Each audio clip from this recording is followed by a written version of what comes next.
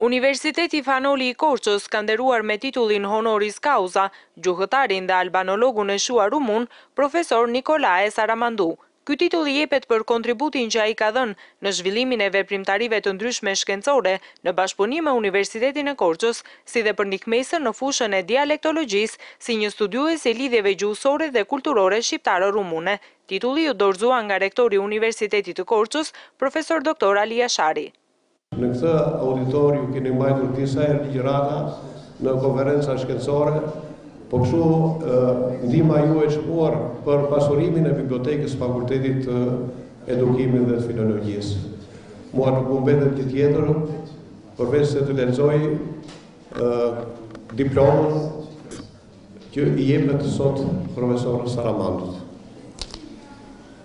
Mbështetur në vendimin e Këshillit Ministrave numër 112, datë 23/2/2018, në statutin e Universitetit Fanoli të Korçës, në 37.1, me pëlqimin e Ministrisë së Arsimit, Sportit dhe Rinisë, Senati Akademik i Universitetit, me vendimin numër 574, datë 1/10/2018, i jep titullin Doktor Honoris Causa, profesor Nicolae Saramandu. Profesor Saramandu shprehu mirënjohjen e tij për dhënien e këtij titulli dhe shtoi se është një nder dhe gëzim i madh për të, por për te ndjenjave personale, akordimi i këtij titulli ka një kuptim më të madh, shpreh ai. Ky moment është konfirmimi i marrëdhënieve shumë të mira shkencore mes njerëzve të shkencës nga Rumania dhe Shqipëria.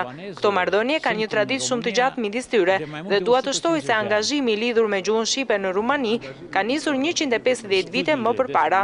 Gjatë kësaj ceremonie, profesor Saramandu ka mbajtur dhe një kumtesë mbi raportet lingvistike shqiptaro-rumune. Ai ishte ekspert i njohur i gjuhësisë rumune dhe ndërkombëtare, ku lista e veprave të tij përfshin mbi 300 tituj, duke përfshirë dhe 45 vëllime që nënshkroi si autor, bashkautor ose si koordinator.